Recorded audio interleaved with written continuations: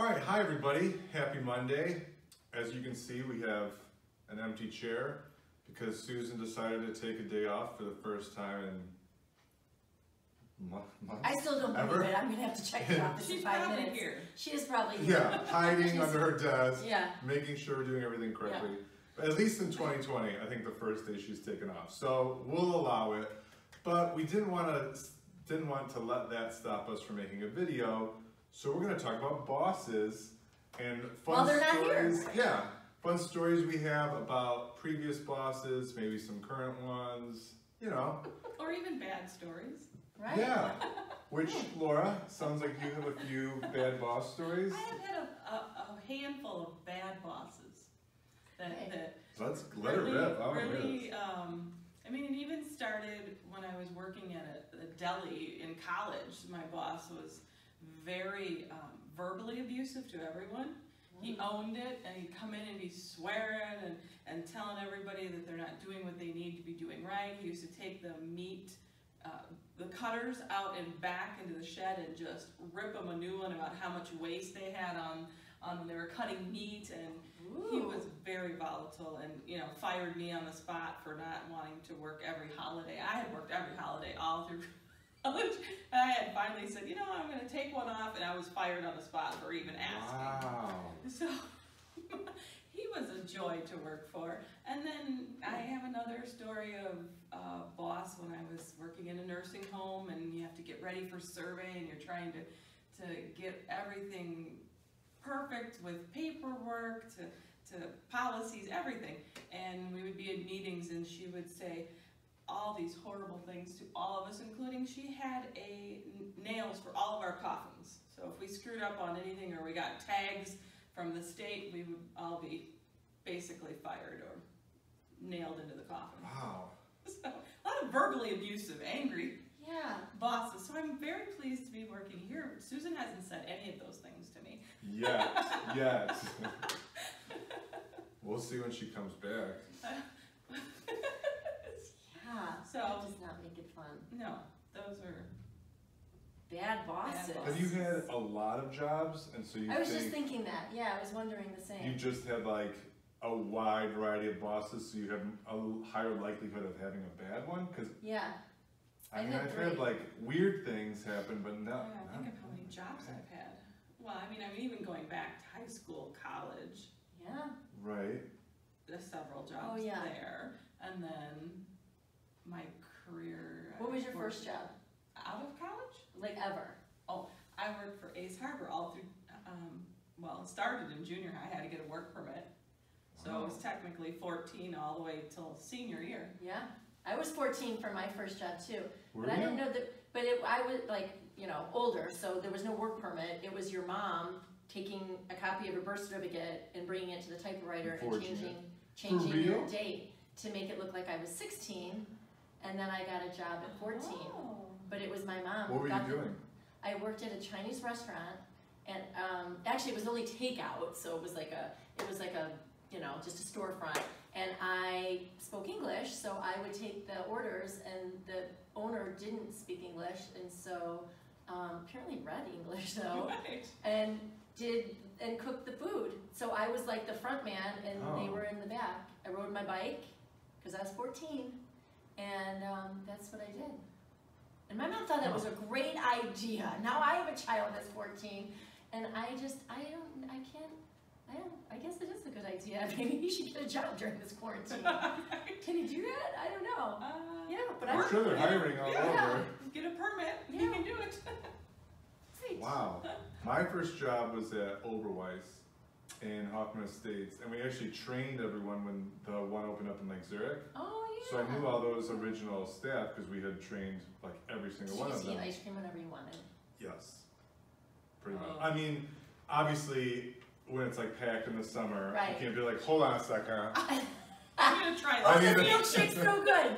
But I did have, we all had like our cup, and so I often would pour leftover milkshakes that didn't fit into the cup and just pour it into like one big cup. Nice. And then just drink that throughout the night, which that's why you can do that in high school. Now I would weigh 300 pounds. And like you would be sick of it. Yeah. Yeah. So I mean, you were allowed like one sundae or one shake or something per time, and many times I wouldn't. You would just try stuff here and there. But like we were pretty bad. We took cookies, the little pirouette cookies.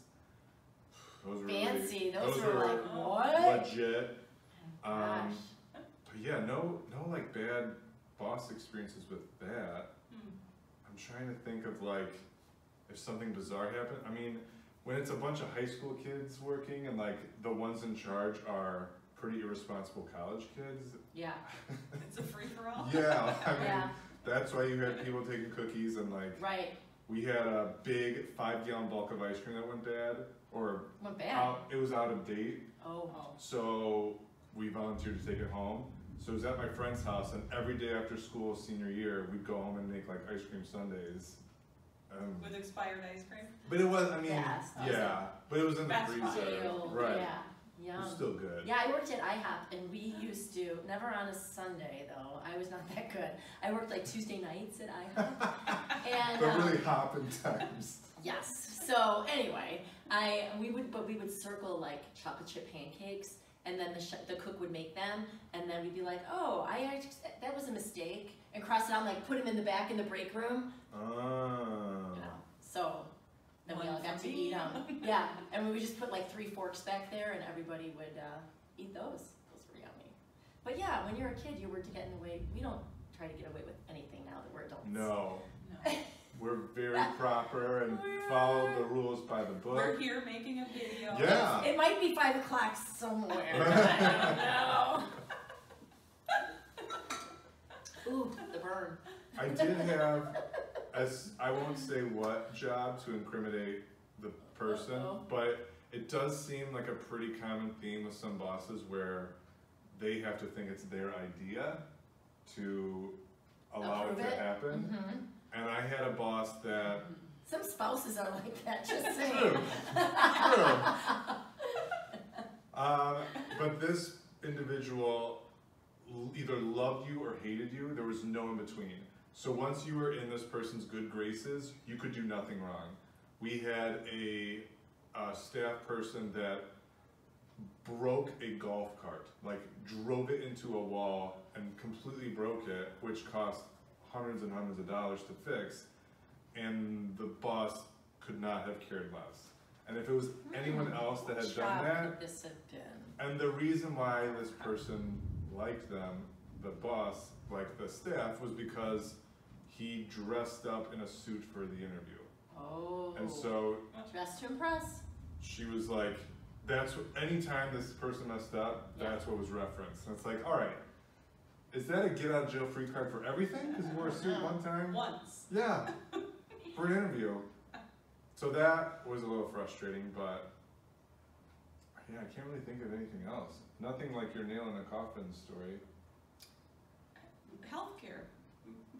Brings out the best in people. Brings out a lot of stories, I can tell you, not just boss stories, yeah, that, Oh, there's a lot. All right, sorry, we had an Amazon delivery. It's lightning. It's starting to rain, it And our looks boss like. isn't here. Great. What if the power goes out? Ugh. Let's hope Yeah, not. now lunch what? Let's hope not, because, fun, Yeah. yeah, right. umbrellas. So bosses, well, our boss is pretty, like, oh, now it's pouring out. There you Perfect. go. Yeah, our boss is pretty good though. We really don't have any good stories, not that we would share them anyway on this if she Speak for wasn't. yourself. I mean, I don't know. I don't Would know we her enough really? yet to be. Would we? No, I mean, I think we have a pretty easygoing relationship with her too. Like, I have a video of me scaring her at the marquee where she's planting flowers. That's awesome. Maybe I'll add I'd it. like to I'll, see I'll that. I'll see if I can add that into this I'd because like that would to be see fun. that. So if I have it, insert video here. Susan! I hate you. But we did a Strength Finders test for our staff meeting. So every year we close the building and we are doing all of our planning for the next year, which this year's a wash. We had such good But things the plans, planned. the plans are so good. Oh. So we'll hold that off for 2021. June would have been amazing. But we did a Strength Finders book where you look up it's like the 5 things that you are best at. You answer questions Yep. without hesitation. Or at least try to. Yeah. And so then we had to guess what everyone's strength was, or at least one of them. And Susan's top strength is empathy. And none of us got it, which we laughed about. No one put it But down. then thinking of it after the fact, I think part of it was there were so many other things that we think she's good at, right. like recognizing the strengths in others Right. and you know, Organization and right. just, more Thinking leadership. executive Right. level. Yes. She's things. very hands-on with a lot Right. of things. So Nice was she like, just has so many empathetic was strengths. not one of them. No, but It was we tough. laughed because we then were talking about it afterward and how many stories we have of her like jumping in to save the day with Oh my gosh. these bizarre things that have happened. So when we did the Air and Water show a few years ago and we had 2 busfuls of people and it was like 90 degrees out and there was a senior from another group that like collapsed on the ground and her leader and group just kind of left her there. And so Susan's like coming in with a bottle of water and with like ice picks. Like I don't even know where she pulled this stuff out of. And it was just like, Right. oh, here you go. And I know she told a story of a nurse that got hit by a car downtown. I was just gonna say that one, yeah. And she was right in front of her, like she was right there. Yeah.